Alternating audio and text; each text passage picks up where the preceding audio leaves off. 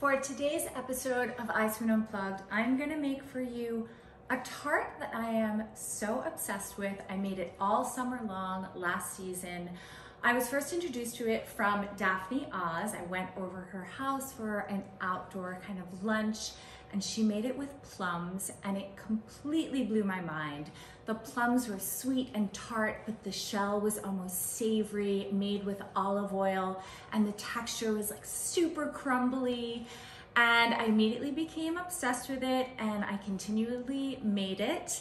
And I felt like here we are in spring and the world seems to be coming back to normal, hopefully, and hopefully we're gonna be gathering together. So I thought this was a really good opportunity to share this recipe with you. It is so easy and super versatile and flexible. I'm gonna make it today because they are so seasonal right now and I found them at the farmer's market. I'm gonna make it with rhubarb. They're kind of tart and they're so spring specific.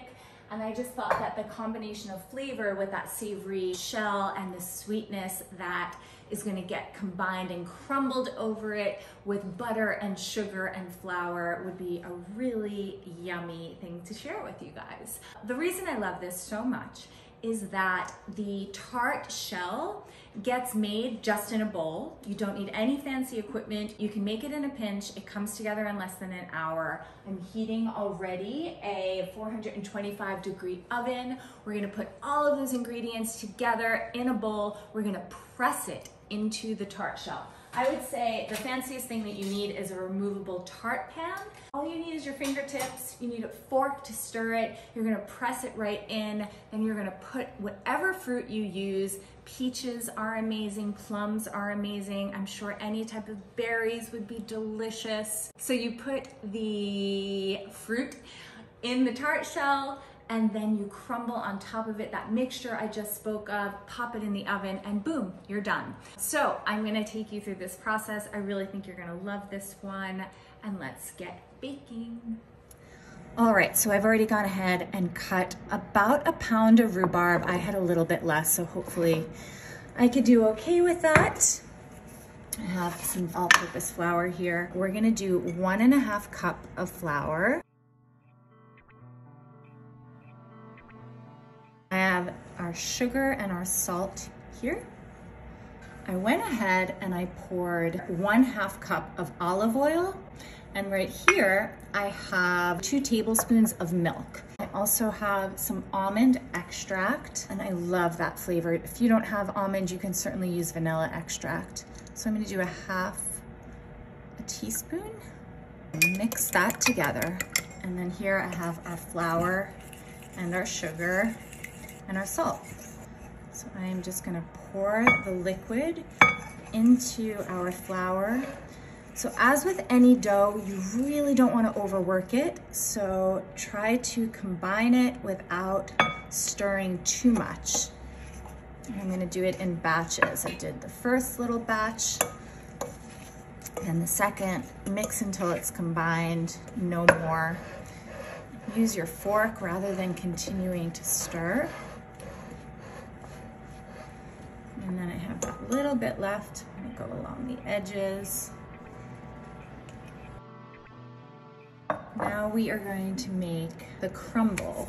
I have 3/4 cup of sugar right here, 2 tablespoons of flour, 1/4 teaspoon of salt. Here I have 2 tablespoons of butter. So I'm gonna mix those dry ingredients, the flour, the sugar, the salt, and I'm basically just gonna pinch it together with those cold pieces of unsalted butter. So this is going to be this crumbly mixture that we're gonna sprinkle over the rhubarb. It's going to make the tart rhubarb a little bit sweeter. So I'm gonna put just 1/4 teaspoon of the almond extract. It really goes a long way. So here we have our removable bottom tart shell. And then here is that mixture that we just made. I'm so simply going to put, I would say, I'm gonna start with about 3/4 of the amount. I'm gonna leave a little bit because, as mentioned, the original recipe calls for an 11-inch tart pan, and this is a 9-inch. So I just wanna be cognizant to make sure I don't make the shell too thick. So we're pressing it in, so easy. You essentially want this shell to be about 1/8 of an inch thick. So whatever pan you have is fine as long as you get it to be 1/8 inch.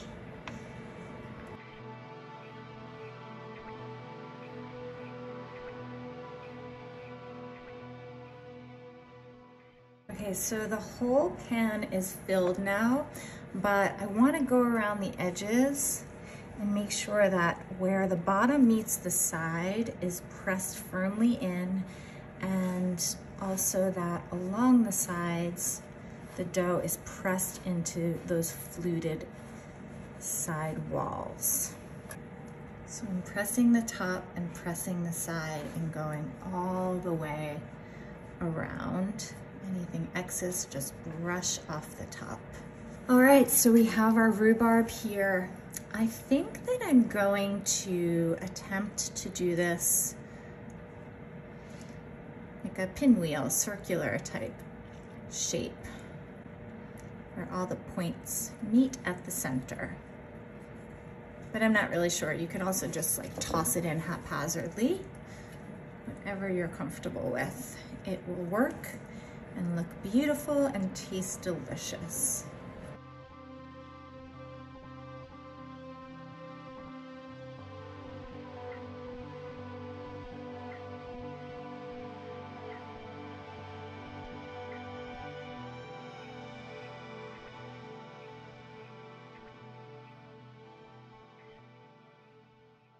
So as I mentioned, this recipe calls for about 1 pound of the rhubarb. If you're using peaches, probably 3 to 4 peaches, depending on their size.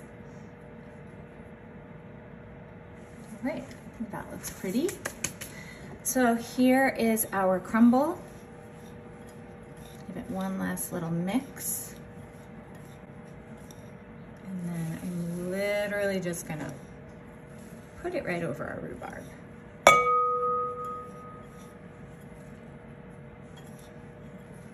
Might seem like more than is necessary, but I promise you it will evenly disperse beautifully.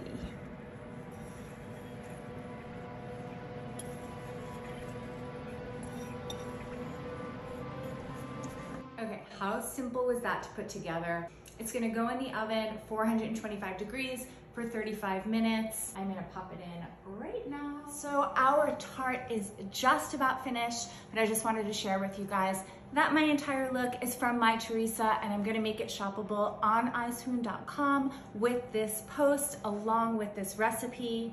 But let's check on our tart right now. It's a little over 35 minutes. Your greatest indicator will be when the exterior of the tart shell is nice and golden and all of that fruit and crumble mixture is bubbling. So let's give it a look.